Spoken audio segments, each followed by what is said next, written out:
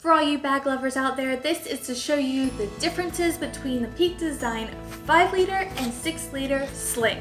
The 6 liter is a little slimmer than the 5 liter. It's also a little taller. The handle on the 5 liter is on the top, whereas the 6 liter, it's kind of on the top and off to the side a little bit.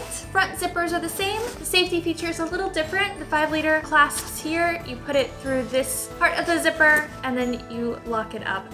The 6 liter goes through the tie down loops. On the inside, the 6 liter doesn't expand quite as much as the 5 liter. You still get 2 dividers on the 5 and the 6 liter.